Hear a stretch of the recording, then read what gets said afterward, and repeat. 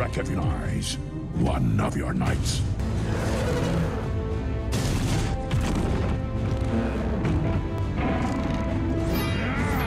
Faster!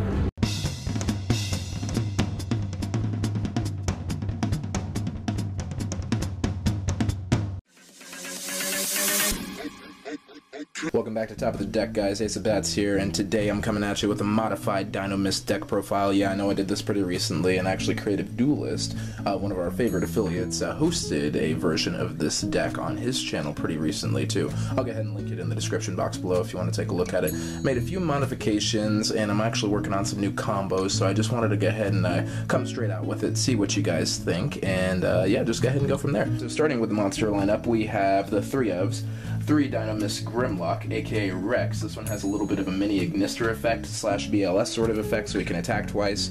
He can actually shuffle a monster away by tributing a Dinomist. He's a scale 6, which while he's in the scale, he protects Dinomist cards from being targeted by destroying himself, so it's a good deal. Dinomist Plesios, he's also a 3 He actually kind of works as a Burden of the Mighty for the deck within of itself. Easy normal summon, level 4, scale 6 as well too, so protects against targeting on the scale, is one of the key players of the deck. 3 Dinomist Swoop, that's Terran right there. This one is actually the Stratos of the deck once it destroys an opponent's monster by battle. Scale effect of being able to protect Dinomist cards from destruction. Keep that in mind, it includes cards, so that's spell cards and trap cards too. 2 copies of Dinomist Brachion. It's got that scale 6 targeting protection, works as a mini little Cyber Dragon, so as long as your opponent has the monster with the highest attack points on the field, you can special summon this one straight from the hand. 2 copies of Dinomist Ceratops, Dinomist Slag there. He's got the scale 3 destruction protection, as well as long as you control only Dinomist monsters, then you can actually special summon him straight from the hand. Spinos, who actually is an OTK unto itself, as long as you tribute another Dinomist monster. Anklos and Estegos, Dinomist Scowl and Snarl, respectively. If you guys don't believe me on all these Transformer names, you just go ahead and look them on up, but it's Grimlock, Slag, Sludge, Snarl, Swoop, Paddles, Scowl, and Scorn. Anyway, Stegosaurs and Anklos both have these destroy and banish sort of effects when another Dinomist monster battles an opponent's monster. Now moving on to the Pendulum engine, we're playing 3 Abyss Actor Curtain Raiser. In case you haven't heard of this from the Pendulum Magicians, what you do, while it's in the scale, you can special summon it out of the scale in either position as long as you don't control any monsters. You can only do it once per duel, but it's a level 4 monster and it just makes a good body. 2 copies of Astrograph Sorcerer here. This one's literally just a search off of a monster in the extra deck. You can't really pendulum summon it back, but once you do have it, if you lose a monster in your pendulum zone or on your field, you can special summon this and then add a copy of a pendulum monster that was destroyed this turn. It doesn't specifically have to be that pendulum monster that just got destroyed, so keep that in mind for combos in the combo tutorial video. Here's the big 3 that we run is 3 copies of Dinomist Charge. It's a lot like Fire Formation Tenki, if you remember Fire Formation Tenki from Luna Lights or Fire Fist within of itself.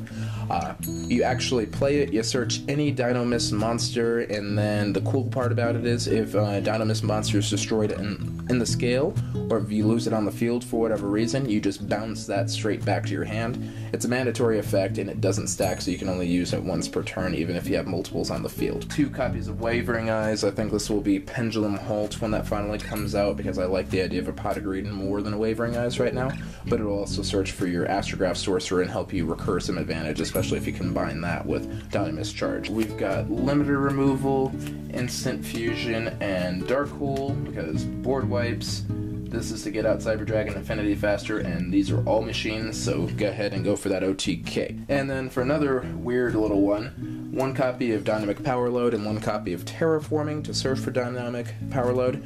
The problem I have with Dynamic Power Load is it's it's not a combo extender, it's just kind of like a little protection condition there.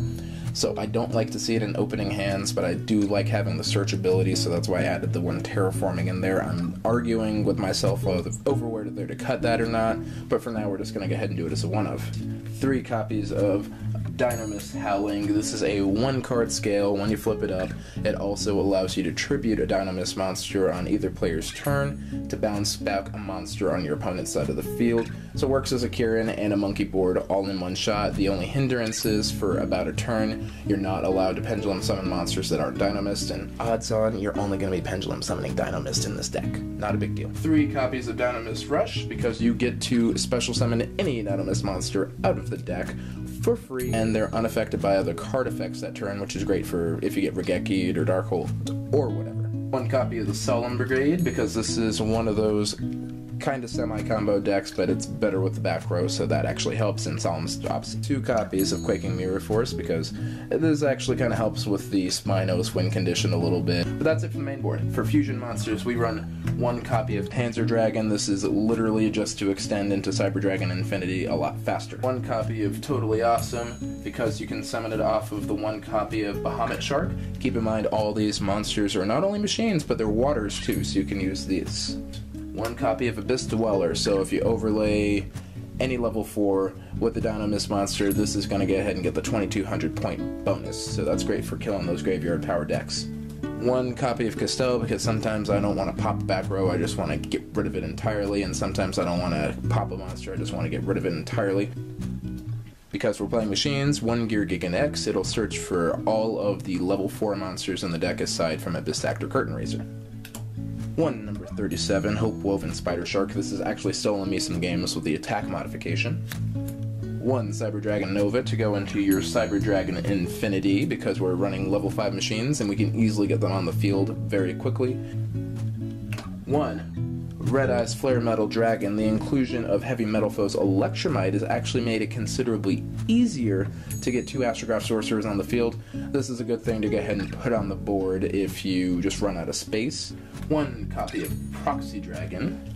So this bad boy protects monsters from destruction. This is probably my least favorite monster in the whole deck, to be perfectly honest with you, just because it doesn't really synergize with the rest of the theme, it just happens to be generic. 2 copies of Heavymetalfoes Electrumite. Great part about this one, it searches for cards, it draws you cards, it adds extra incentive to recycle monsters from the extra deck back to the hand to get you bigger pendulum summons. It's amazing. 1 copy of Mistar Boy. Yes, 1 copy of Mistar Boy with Electrumite. You don't really need it as often, which is a nice little thing, but it's great for enabling some big damage moves or some OTKs, really recycling your water monsters, so it's a good call there.